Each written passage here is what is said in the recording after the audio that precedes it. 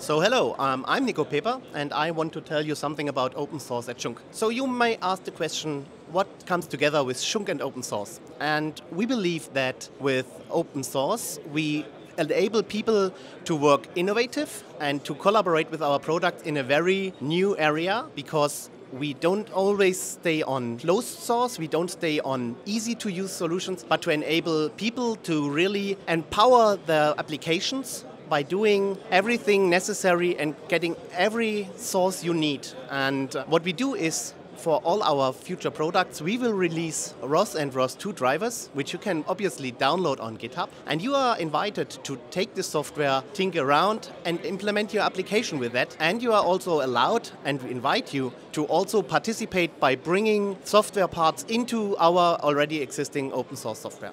If you have any questions or if you want to do applications, feel free to get in touch with me, and I'm happy to hear from you.